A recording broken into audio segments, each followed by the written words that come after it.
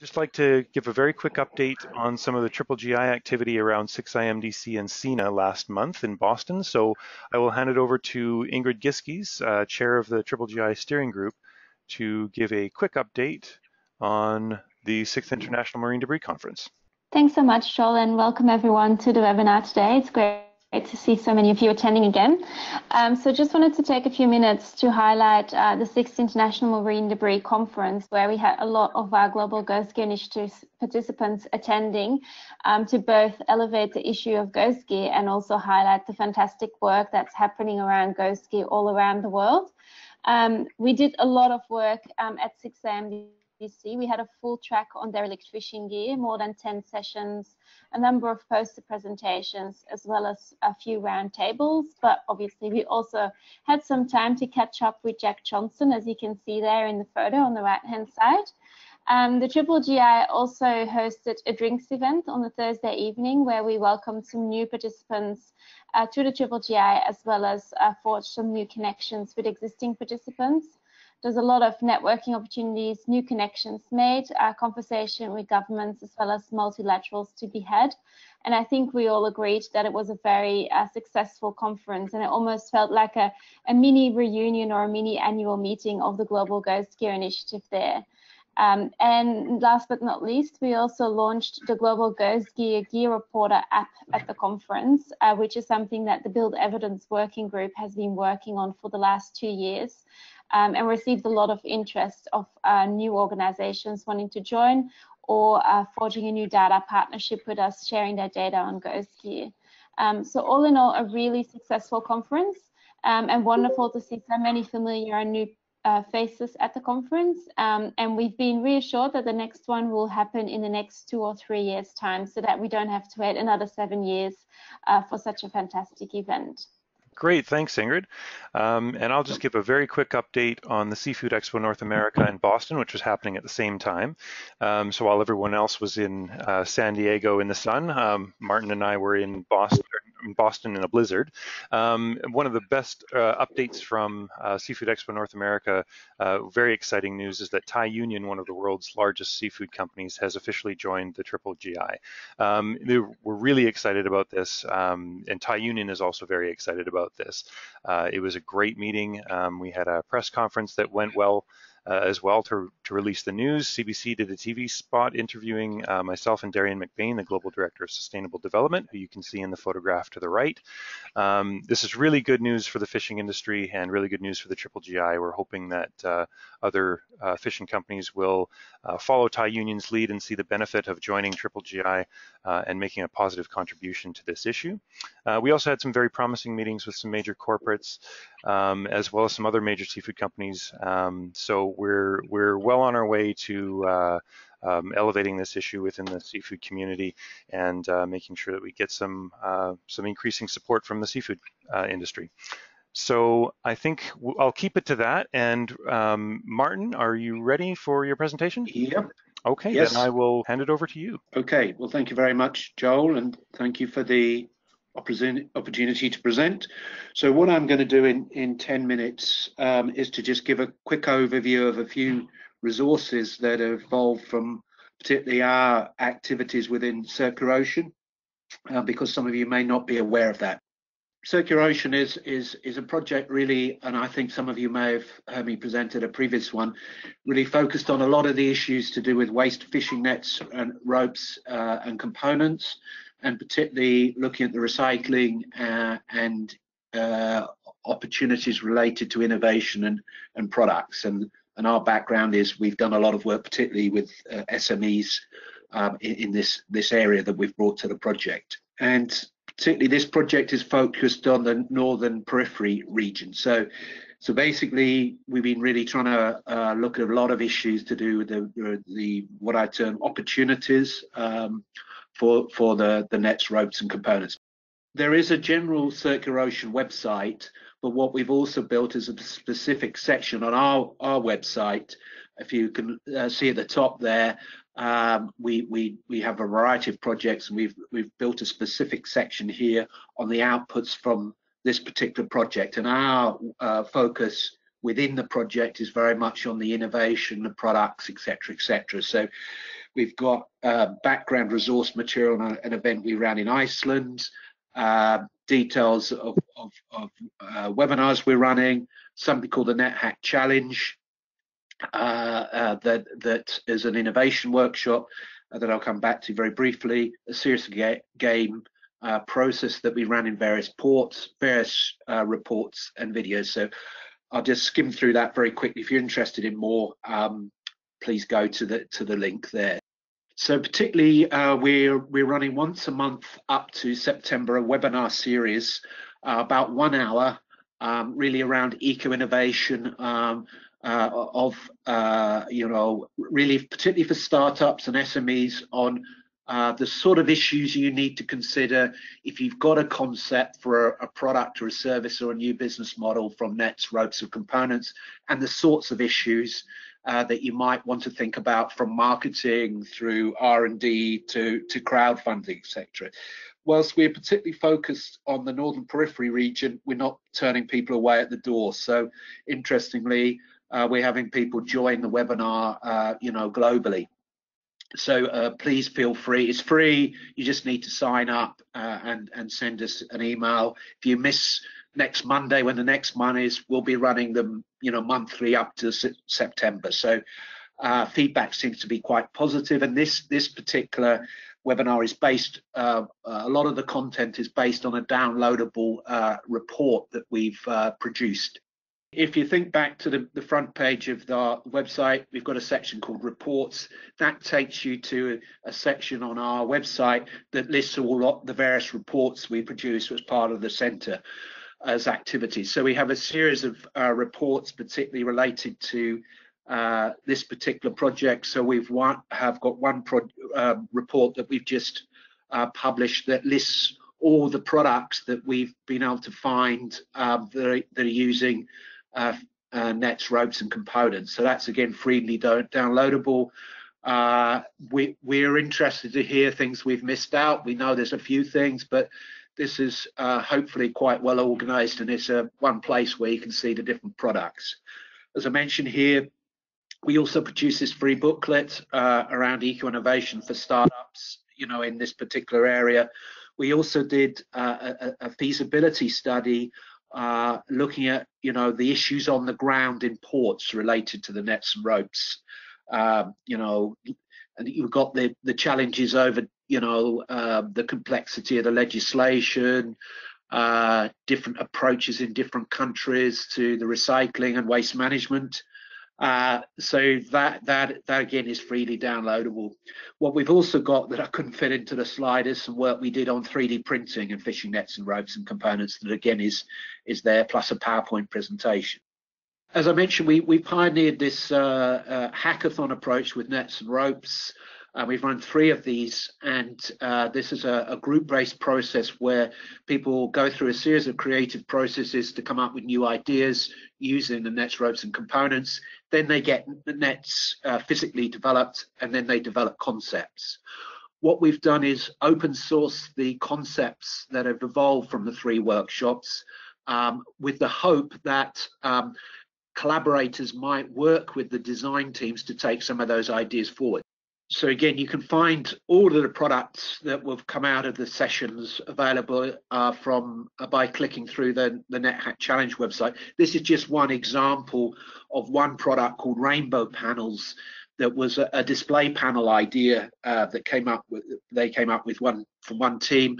So you can see there potentially using the nets. This might be something that you could sort of put up in a room, to hang various things from, add notes and things like that. But there's a whole variety of different concepts that have been open source there, and really we're looking, any interest to take any of those ideas forward. Ideally, obviously, collaborating with the existing design teams as part of sort of open innovation approach. So what we're just about to launch is a Circular Ocean Innovation Competition. The goal is, technical issues and website aside, is to launch this next week, and this will run through until June. And again, this is a competition open to anyone in the world to come up with ideas and solutions to 15 challenges that we've categorized under 4 categories. So these are both product market concepts, reusing the nets, ropes and components, as well as process issues, particularly with recycling. The key issue there, I guess, is that those concepts and ideas need to be relevant for the Northern Periphery area. So nothing, that's designed for sort of tropical, zones, for example. And there'll be also 2 awards, one for under 25s and one for over 25s. But we'll circulate this, and Joel has agreed to be one of the judges, and we're going to collaborate with GGI on this. So you'll hear something soon, the next few weeks on this. Just in closing here, one of our final deliverables that we will produce is a piece of work looking at the idea of a circular economy lab using nets and ropes. And we're using lab very broadly here. So this might be a physical place in a port or coastal area whereby people come together to develop products from nets and ropes, either reused products.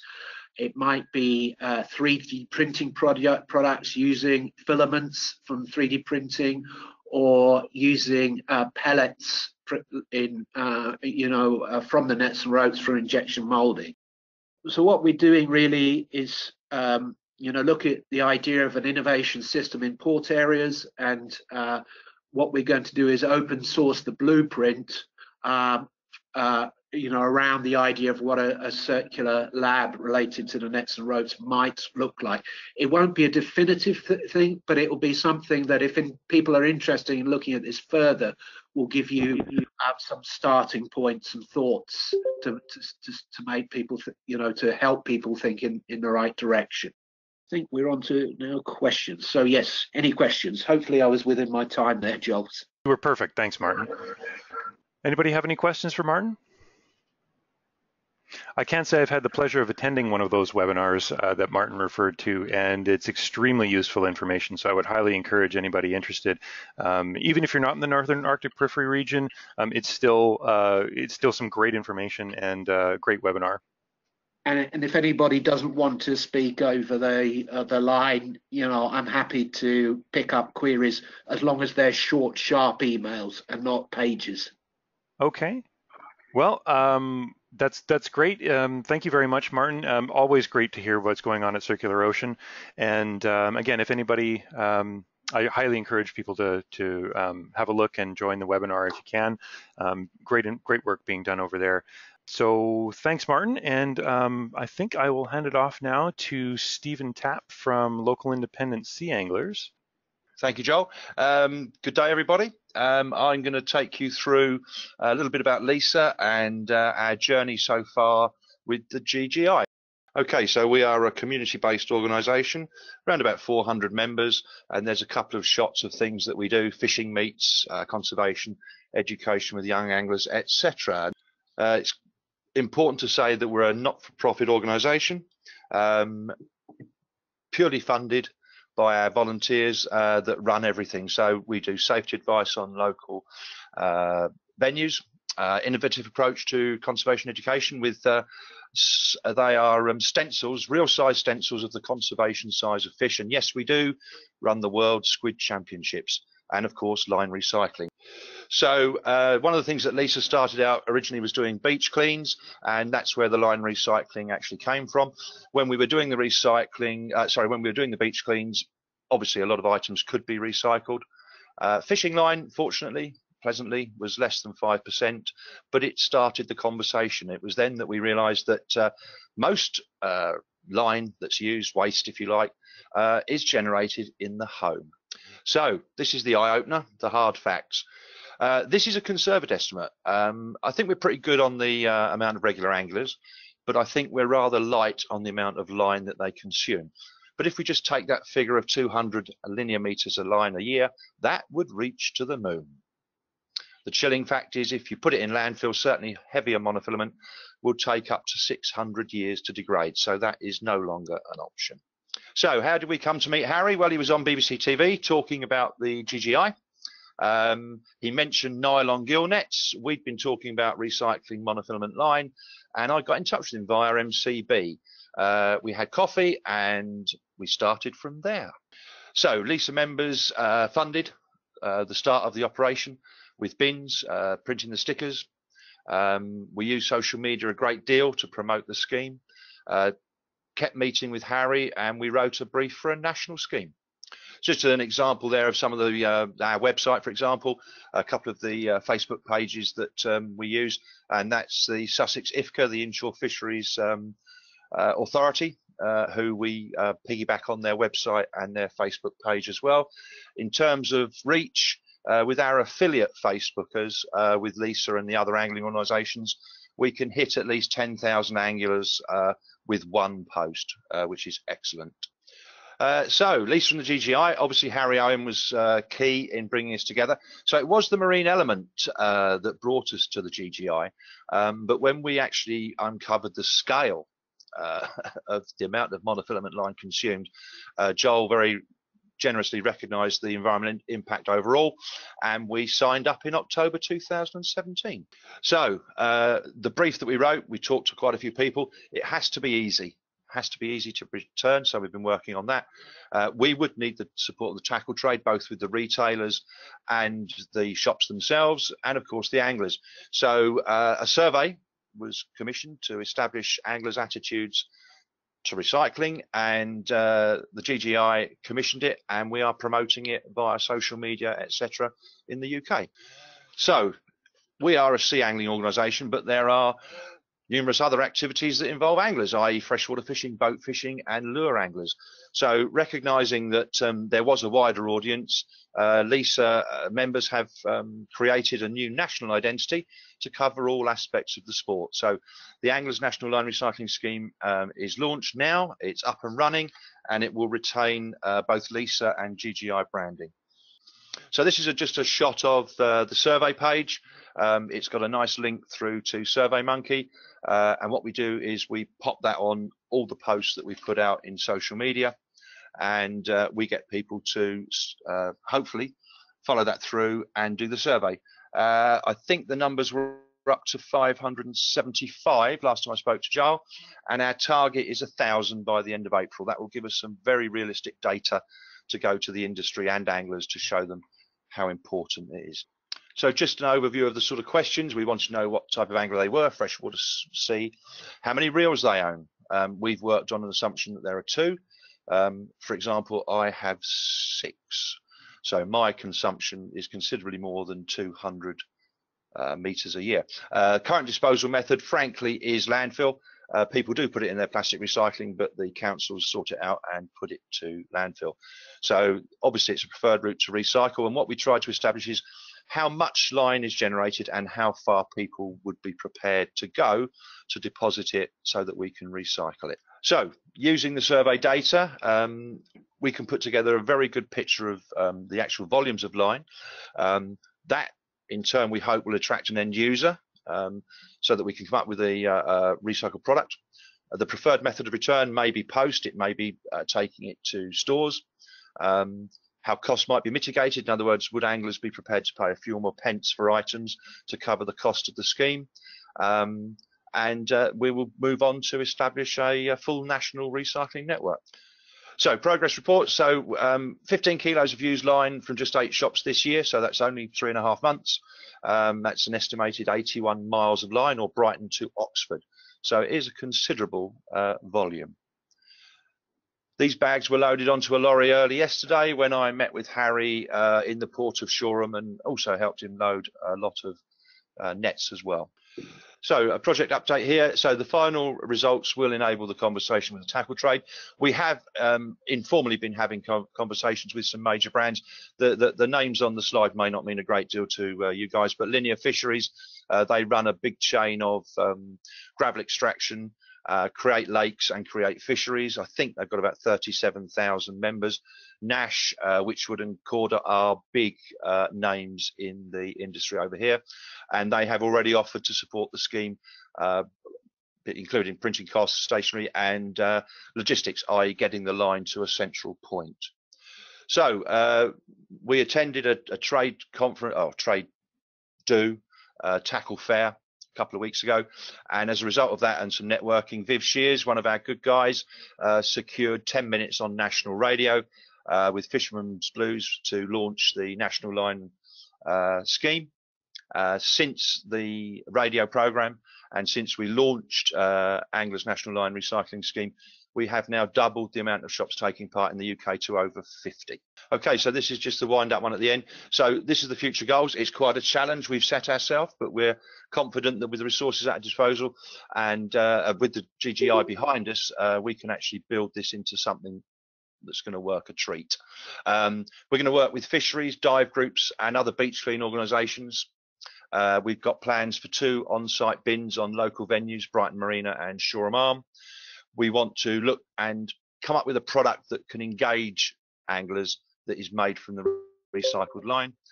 We want to develop partnerships to achieve those aims. Cost neutral is the target, so we'd like to raise some revenue from the recycled product that would at least maybe cover the cost of postage return. But if it were to turn any profit, then we would like to put that back into the scheme. That's an aspiration. And the little picture of the pebble, which I thought I'd put on Have a Good Day, we actually found that sitting on the shingle when we were doing a beach clean at Cookmere Haven in Sussex. So that's where we were, how we got there and where we're going. Hope you found it interesting, and look forward to working with Joel and the Ghost Skier for some years to come. Thank you. Thank you very much, Stephen. You were bang on 10 minutes. That was pretty impressive. It had been rehearsed, Joel. Had been rehearsed. Well, it certainly showed.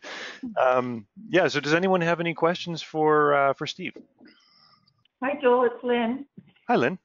I just wanted to say it's really great to see a group that's part of the recreational fishery. I'm joining up to the GGGI. I think it might be our first recreational fishery organization. Is that right? It is, yeah. Yeah, that's awesome.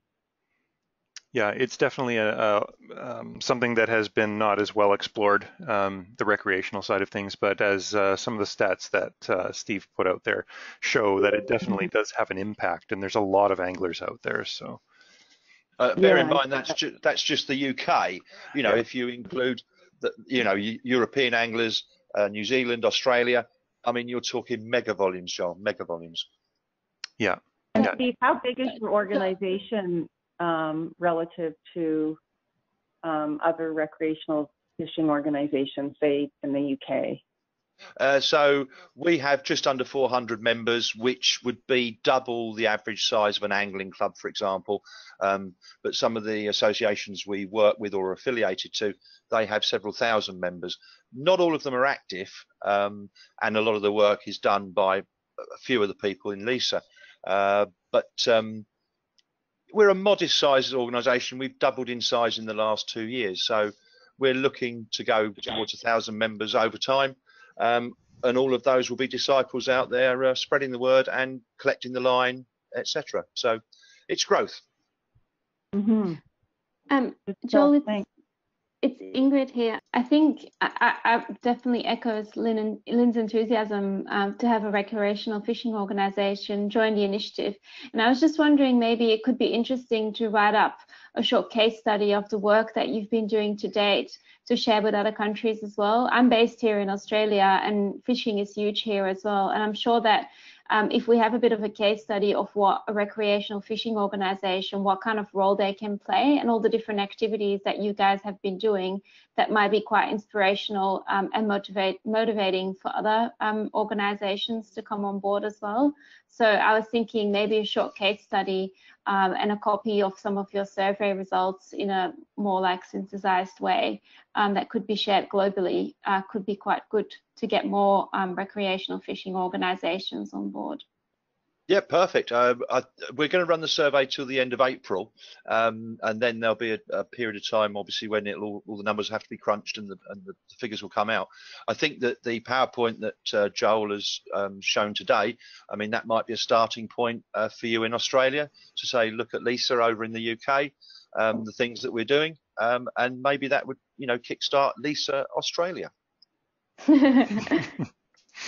Sounds very promising. Thank you. Australisa. There you go. And so, yeah, Steve, you and I can talk about that offline once we have the survey results. It might be good to incorporate the results from the survey into into a potential PowerPoint that we could share with other regions. Yeah, perfect. Yep, be up for that. Perfect. Hey, Joel, this is Anne Marie. If you're interested in, I'm working with a couple of local BC recreational fishing organizations on a panel that I'm on. So if you get some information, happy to do an introduction if you wanted to speak with them. Yeah, I think that would be terrific, and the timing might work out really well too. Closer towards the end of April, once we've got this information together. Yeah. Yeah, I think that would be great to start spreading the word about this. Okay. Thanks. I've got a meeting at the end of April with them, so okay. I can mention it. Sure, that would be lovely. Any other questions for Steve? Okay. If you want to contact me, obviously Joel can put me in touch. I'm happy to take emails, etc. So anyway, thank you for your time. Thanks so much, Steve. Really appreciate it. And I think what we'll do now is hand over to Holly Koehler. Great, thank you, Joel. My pleasure. And thank you for letting us be part of the webinar today. I wanted to give you this brief introduction to ISSF also, and for those of you that may not be familiar with the International Seafood Sustainability Foundation. ISSF was launched in 2009 by scientists, leaders in the industry, and environmental champions. And the purpose of launching ISSF was based on the shared concerns of those stakeholders about the future of tuna fisheries and the desire to do something about it collaboratively. The ISSF mission is to undertake and facilitate science-based initiatives for the long-term conservation and sustainable use of global tuna stocks, reducing bycatch and promoting tuna ecosystem health. You can learn a lot more about all the work that ISSF does and some of the in much more detail on our website. So I won't go into all of that now, but I wanted to make two important points about ISSF. The first thing is that science is our guide.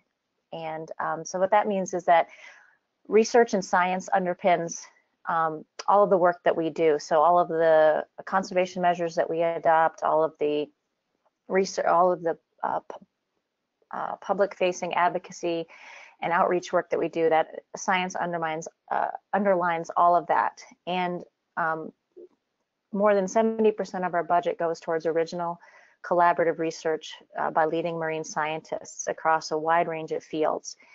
And that research and science, and some of which I will be talking about today, leads to policies and practice that promote better fisheries management. So that's really the core of what ISSF does is science, collaborative science research, and then taking that science and research and using it to drive improvements both on the water with tuna fishing vessels, in collaboration with fleets and industry, and then at the international stage through the regional fisheries management organizations to promote and advocate for better fisheries management. And the second important point I wanted to make about ISSF is that we are a highly collaborative organization. Through our work and through our stakeholders, many voices speak. So we believe strongly that our success is based on the diversity of our stakeholders. And so that means that we work very closely with scientists, other NGOs, governments and foundations, as well as the fishing, processing, retail and food service companies. And we really value that diversity and we value that collaboration. And we believe that that is one of our strengths, that we are essentially a unique partnership that unites a long-term vision of conservation with a business-like concern for accountability and results.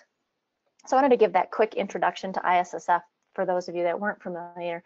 I know some do work with ISSF that are a part of GGI, and then we're very grateful to see that they're getting involved in this initiative.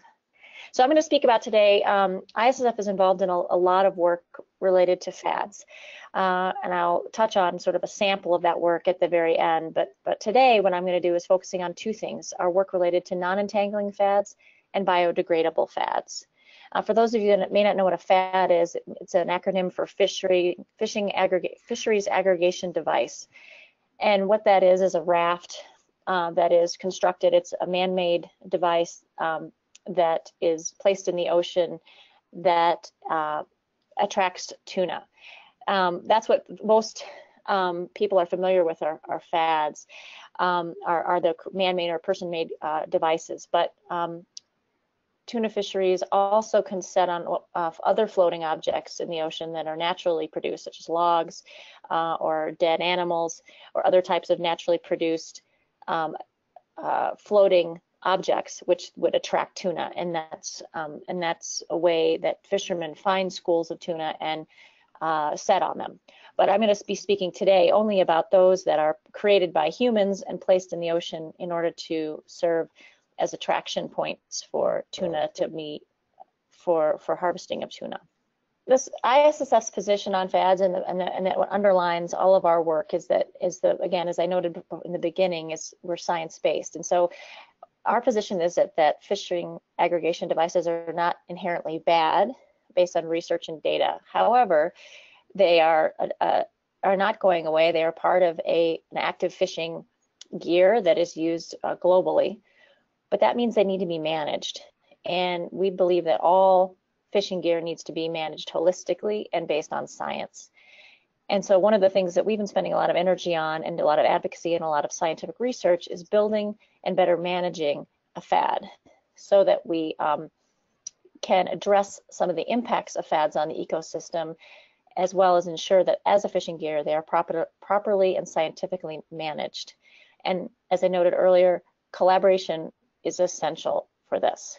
So I want to talk a little bit about some ongoing research that we're doing in ISSF that we're supporting in related to biodegradable materials. So in the Indian Ocean, we've been actively engaged with the Maldives and the International Pole and Line Foundation to conduct controlled tests on anchored FADs.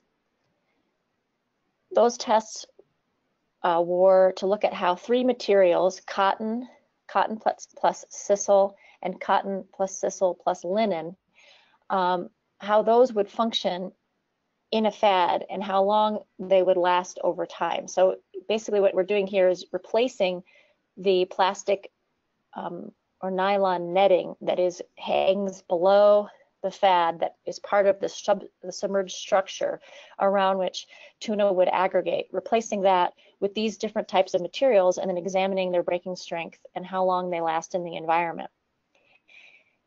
Based on this research, the scientists concluded that 100% cotton rope worked the best. It lasts as long as fishermen want. It's flexible, it's easy to handle and on board, and it has a lower manufacturing cost. We've also been testing in the Indian Ocean in collaboration with a Spanish fleet, tests on biodegradable FADs at sea. So the first slide was about anchored FADs. These would be at sea tests of drifting FADs. And here looking also at the submerged structure. And you'll see there in the photo, there's an example of how to create the submerged appendage of the FAD, but using these, instead of using nylon or plastic, using the ropes. So 174 FADs total were deployed and examined in this study last year. 85 were the biodegradable types, and those were then compared against 89 traditional ones. The preliminary conclusions from this study is that the biodegradable FADs are as effective as non-biodegradable FADs in aggregating tuna, because that's always one of the concerns with industry and in terms of changing gear types, is will it have an economic impact on their ability to catch the fish or the resource that they're after. So this is a very positive preliminary conclusion regarding based on these tests that we have been supporting. Also would note that the fleet that has been involved as a partner in this research that's been testing these materials have actually now started using biodegradable cotton ropes in their FADs. So they've actually taken that extra step to build on this research and actually use it in practice, even though they're not being required to do so. There is right now no alternative for the flotation part of the raft, so the piece that sits on the surface of the ocean. We've been looking at the submerged structure because that's where you can have the plastics disengaging and becoming lost into the environment, or getting entangled in either the ecosystem, like on a coral reef or something, or other types of parts of the environment, or entangling species that you're not intending. And I will talk about that piece in a moment. But right now there's not an alternative for that flotation part. But the use of FADs with that structure, main hanging structure of cotton or other natural materials, would be an important step towards minimizing impacts of beaching events or sinking events. And the research from these two slides are going to be helping to guide a project we're engaged in this year, which is a large-scale project in the Indian Ocean that's partially funded by the European Union, ISSF, and the fishing fleets, and in the Atlantic with Ghana and the fleets in Ghana, which is part of an FAO, Areas Beyond National Jurisdiction project. So this research that we've done last year is now carrying forward into these two other large-scale projects that we are involved with in two oceans, in the Indian Ocean and the Atlantic Ocean. So as I mentioned, you have the biodegradable piece. I mean, you have the FAD breaking down or getting lost, and that can result in marine debris or derelict fishing gear, beaching events, and so on. That's one aspect of FADs that ISSF has been working on. The other aspect is entanglement. So you have this submerged structure below the FAD, below the raft, and if you're using netting that's of a certain size, that's been shown by some studies that were done in the Indian Ocean several years ago, that there can be a significant number of sharks, particularly silky sharks, that can get entangled in that netting if it's loose and it has a mesh size greater than 7 centimeters.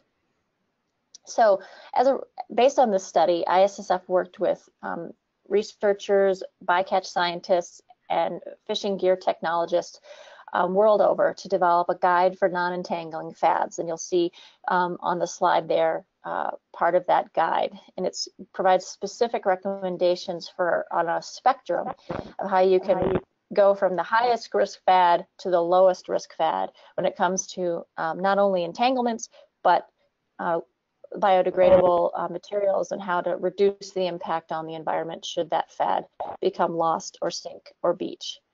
This guide is available on our website in 7 different languages. After developing this guide, ISSF has been engaged in focused outreach to fleets, regional fisheries management organizations, governments, and other stakeholders regarding these designs, working on developing ways to engage with them and explain why it's important, present the science behind this issue, and how the guide and the recommendations in the guide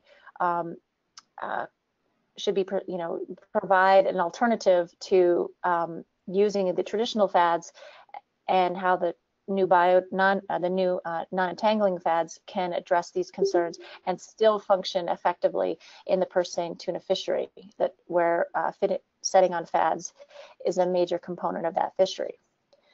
We've also engaged directly with purse seine skippers through workshops where we dialogue directly with skippers, crew, fleet owners. We've had these skippers workshops since 2009, and they have a global reach. We've reached more than 3,000 skippers, crew, ship owners, fleet managers, and others, and cannery managers in over 20 countries. Part of that workshop is a guidebook that ISSF has online in 10 languages, and that guidebook includes information on non-entangling FAD designs. And that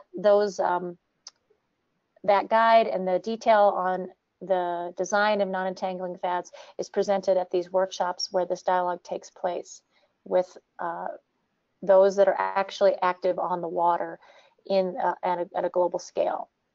We've also hosted a workshop with skippers specifically on non-entangling FAD designs in 2015.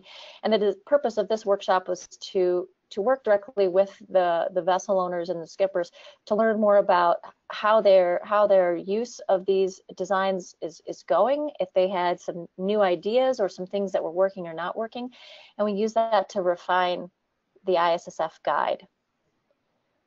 Also in 2006, ISSF adopted a conservation measure which requires transactions with vessels that use only non-entangling FADs.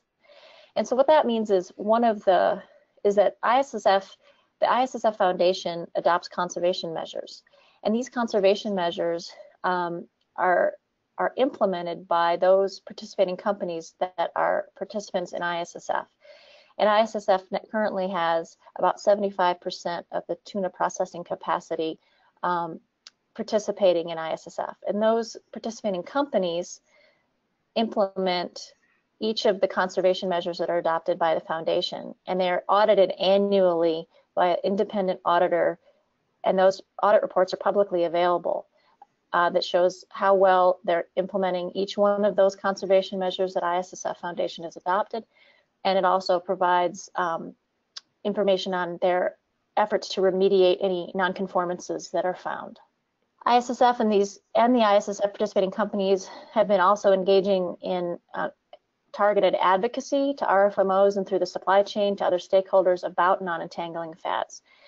And you can see here, we were very excited that last year the WCPFC took a step to adopt some provisions relating to recommending the use of non-entangling FADs. So that means that now all 4 of the major tropical tuna regional fisheries management organizations now include either a requirement or a recommendation for the use of non-entangling FADs in their purse seine fishery. And you can see here on the slide on the right-hand side, what we've done here is the top portion of that slide is based on surveys that we've done through our skippers workshops. So it shows how originally in the early days of the skippers workshops, when we were talking about non-entangling FADs, there was not very high acceptance levels. But you can see how those acceptance levels have really grown in the last 3 or 4 years.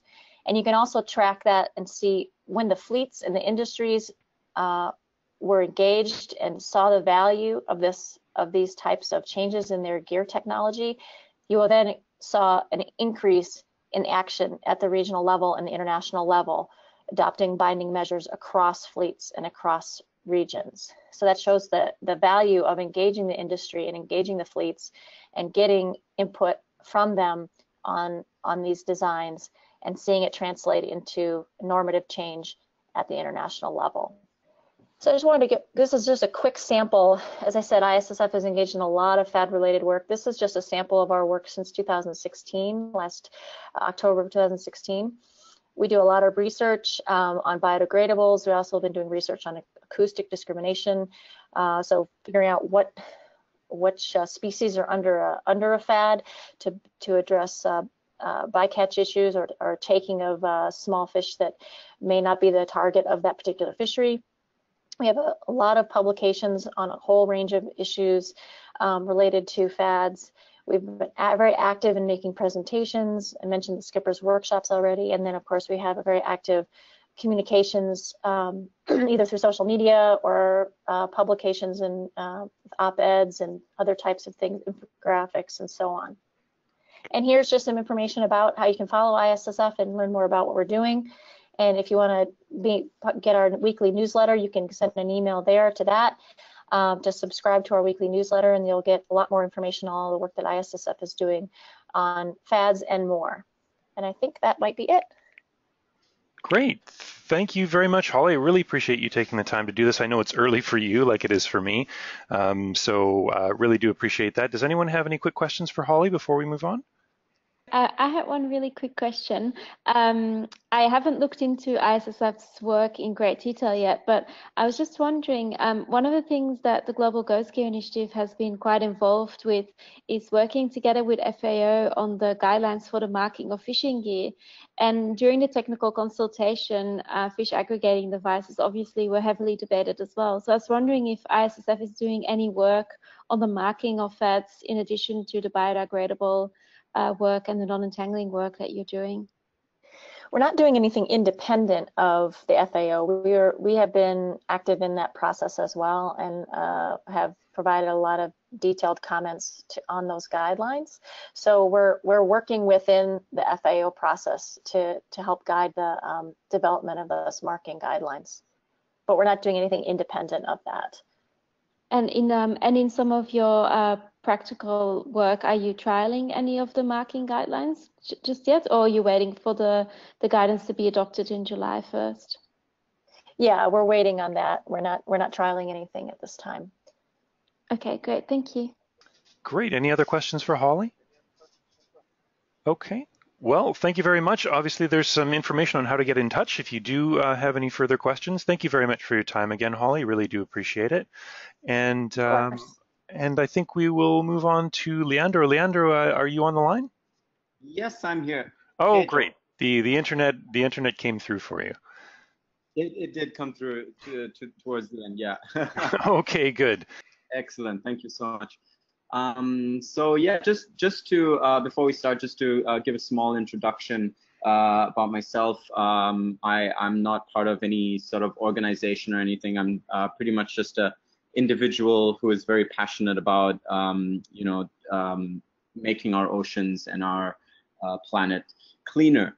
And so basically, I've been living in Sri Lanka for the last 15 years now. Half German, half Italian, but I basically lived here most of my life, so I do consider myself somewhat Sri Lankan, I guess. So I stumbled upon a big issue here in Sri Lanka, which is the waste management situation, which has not been looked into for the last, for the last 35 years, actually, because of the war, which was going on here. So that really had a huge impact on the waste management in Sri Lanka. So now only people are starting to realize and hear a lot about Sri Lanka and the issues that are arising now.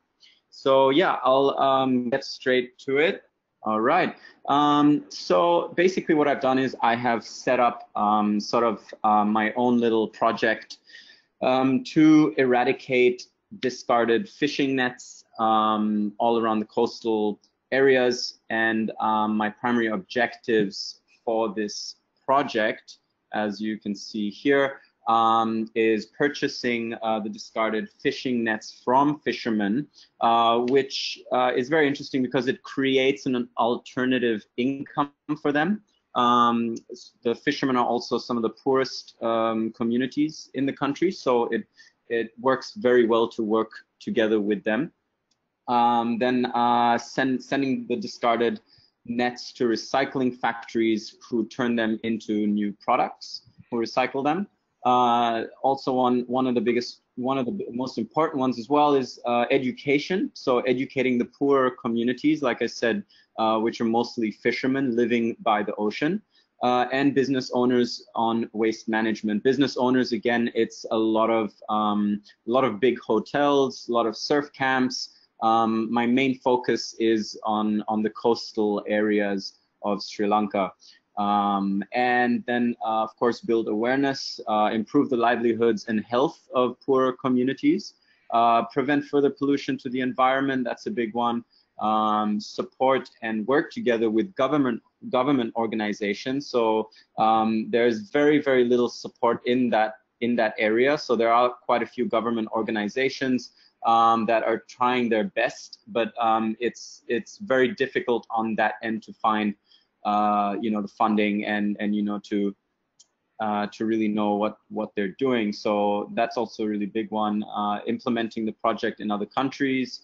Once it works out here in Sri Lanka, I'm very keen to look at other developing countries in this region and implement the same project.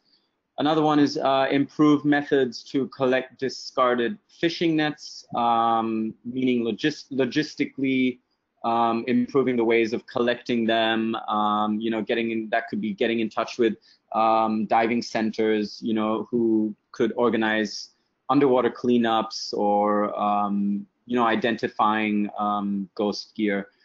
And then there's to improve the health of the marine ecosystem by working closely with local and foreign environmentalists as well as government organizations. And then at the end, also protect all animals. Then we've got the situation. So this is quite interesting here. So this is the research that I've been doing for the last 4 or 5 months since I started this project. So Sri Lanka tops the list at number 5 of the worst ocean plastic polluters. We dump 1.83 million metric tons of plastic, fishing nets and other non-organic waste into our oceans each year. Now, this is also a big reason for this is lack of education. As I said, Sri Lanka has been through a 35-year war, and back in the days, Sri Lankans, they basically used to burn most of their waste and throw it into the ocean. But back in the days, plastic did not exist here. So now plastic does exist, unfortunately, and they're burning tons and tons of plastic and throwing it into the ocean, not having a clue on what it, how it affects the marine life, the ecosystem, and their lives as well. And it's one of those things where you can't blame them because it's a lack of education. So then there's also 34% of the 1.83 million metric tons of plastic waste comes from fishing nets. So this is my main focus, is to focus on the fishing nets and recycling the fishing nets.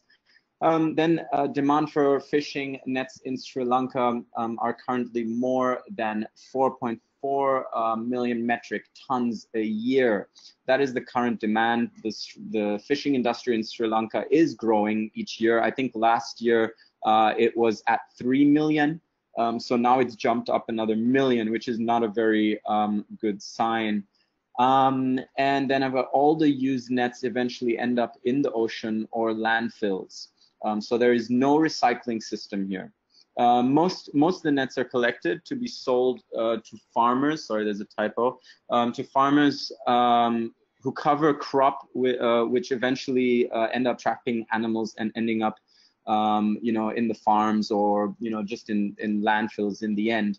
So the good thing is the good thing about this is that the locals, they don't just throw away the fishing nets. They have basically realized that they can sell it to these farmers who cover their crop with it. But that is also not a very that is not very good for the environment in the end, because it just ends up on farms. They also, which I haven't mentioned here, they also turn the used fishing nets into large anchor ropes. And when I asked what happens, what happens to these anchor ropes, simply, their last life is basically getting stuck at the bottom of the ocean, and then they have to cut the anchor rope, so it basically ends up in the ocean. So none of these are really very good methods of recycling. So the good side of that is that the used fishing nets are available. So there is not much need to go around searching for it, because the fishermen actually do the collecting. So I basically have all these collectors everywhere already. It's just a matter of approaching them and buying the nets from them in bulk, and using that to be recycled. Then all the used nets, yeah, I got that one already. Then I've got, no one is recycling the nets in Sri Lanka. Like I said, approximately 20 tons of used nets can be collected every 3 to 4 months in the first stages of the project. Now, these 20 tons of used nets is just in the 3 largest towns in the south region of Sri Lanka. There's the east coast, there's the west coast, and there's the north. So there's a lot of work to be done. Then I've got, there's almost no system in recycling waste in Sri Lanka, and most of the waste that is collected ends up in the ocean or mountains of garbage near poor residencies. Now, this is really shocking because recently, after a heavy rainfall, a 300-foot high garbage disposal site. Now, it's very hard to imagine this 300-foot high garbage disposal site, but it's really, it's really, really crazy. And it overflowed, creating a garbage landslide which killed 19 people and destroying a nearby village. So Sri Lanka is literally drowning in its own garbage. And then we've got the lack of knowledge, which, like I said before, is a major issue, especially in poor coastal communities. Sri Lanka's fishing industry is also suffering heavily under illegal fishing methods, which cause more damage to the environment.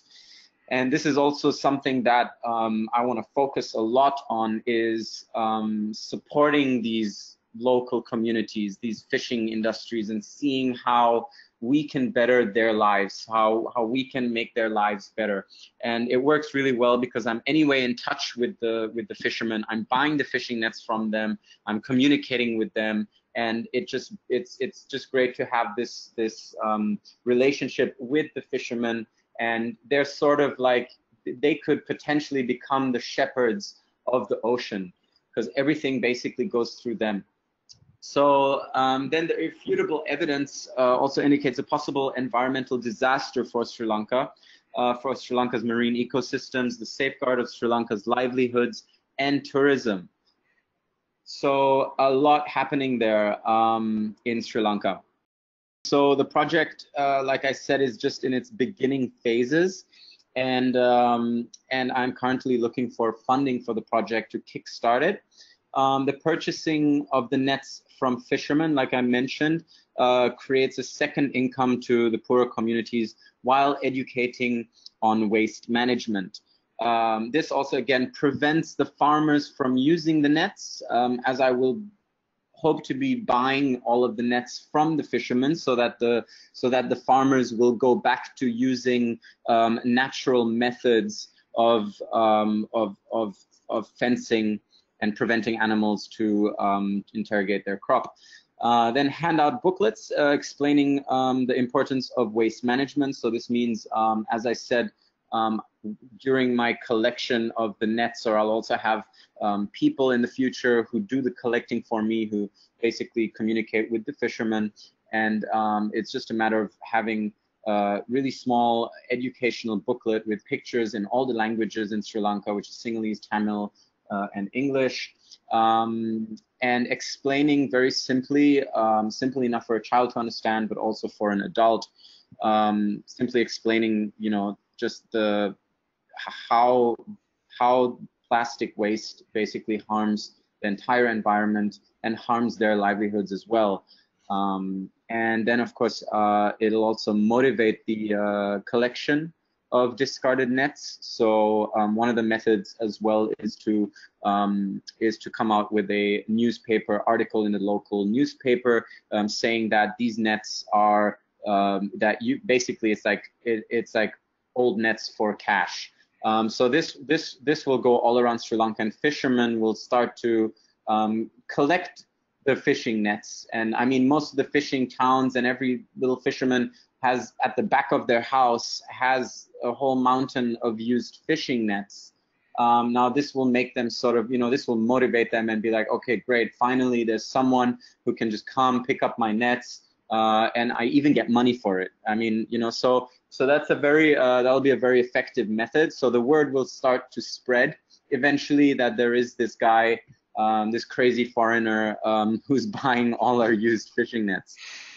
And then other collection methods, I've got organized beach cleanups, which is already happening in Sri Lanka. There's a lot of government organizations that are doing the cleanups, and they are collecting large amounts of fishing nets. So it's a matter of getting in touch with these organizations and telling them, look, everything you collect, please keep it aside. I will come, I'll pick it up, and it'll be recycled, it'll be sent to recycling, and you can even, you know, you can even take the credit for it, you know, say that you've recycled this amount of fishing nets. Then, as I said, identifying the ghost gear through diving centers. This is a big project as well. Also more likely to be like a second stage project.